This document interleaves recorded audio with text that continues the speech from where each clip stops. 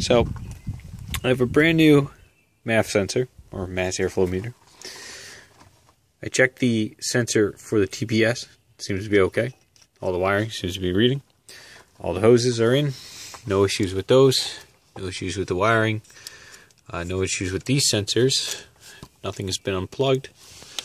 And now, let's see, all the plugs are in. There's another plug down here somewhere. Right there. That's plugged in. If I, don't worry about the oil on top of the engine, I spilled it, put oil in it. Now, if I go over here and turn on the truck,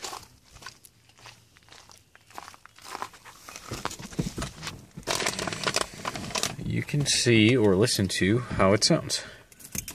This is more extreme than I've ever seen before.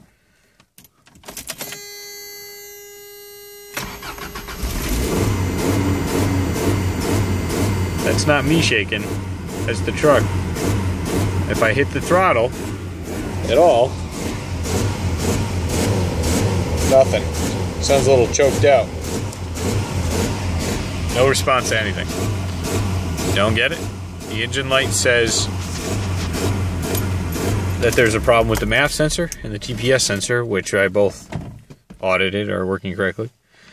And I have no idea what's going on.